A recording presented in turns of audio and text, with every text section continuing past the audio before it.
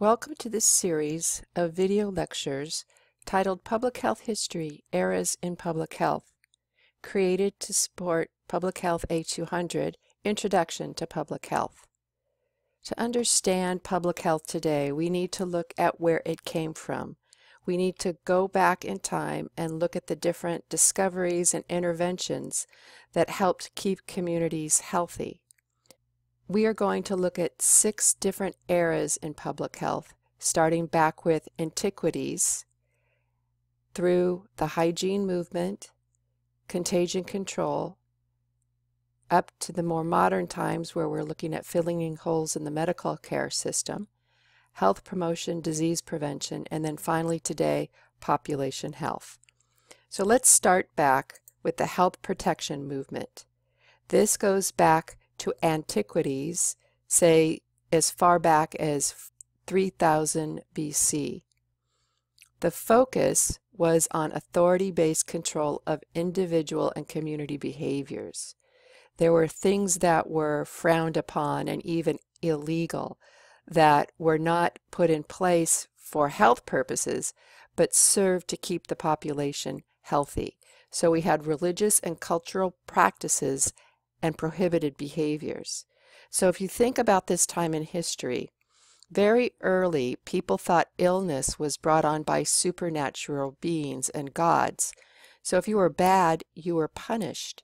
Priests and medicine men treated illness through religious ceremonies where evil spirits were thought to be driven out of the body.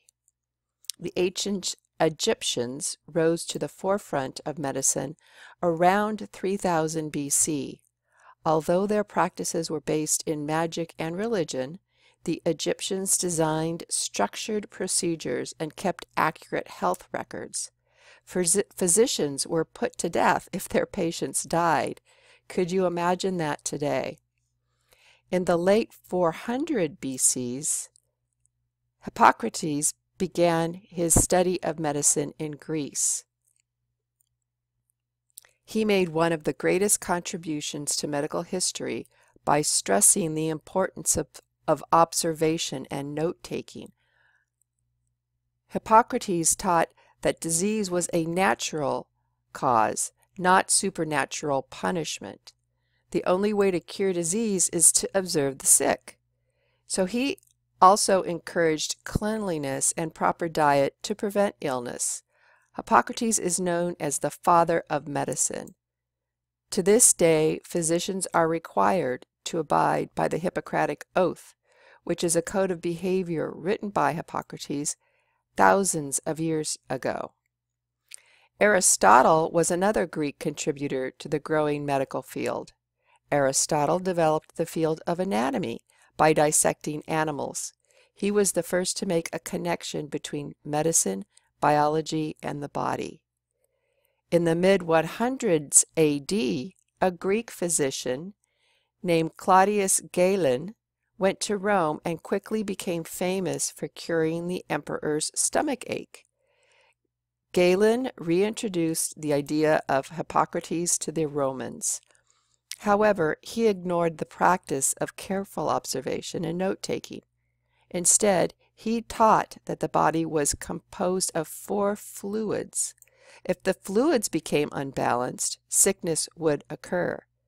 Galen also developed theories of human anatomy by dissecting pigs. Many of Galen's theories were flawed, and the true medical progress was held back for centuries.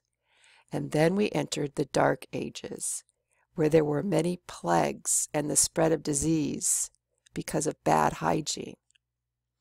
So, the results of the Middle Ages and the Renaissance was important medical advances were made during these times.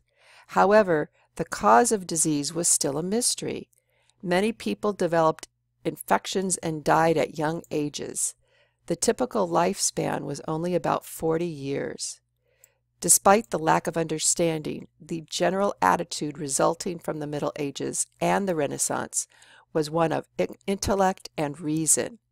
Reason replaced religion and superstition in the medical field.